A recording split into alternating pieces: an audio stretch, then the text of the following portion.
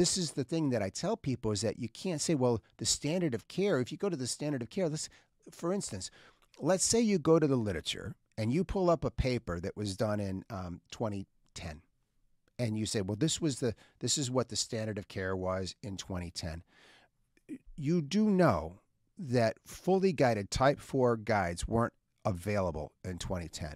So let's say the topic of the conversation was guided versus non-guided, and they did a systematic review in 2010.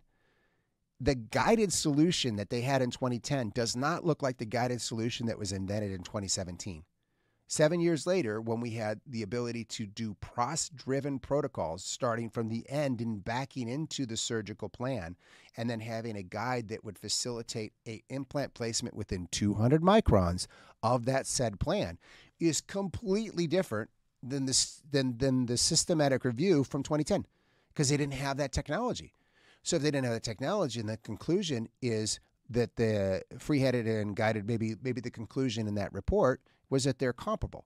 Well, that's just nonsense. And you can't look at that and say, well, this is a systematic review. It's the highest level of data that we have in the industry.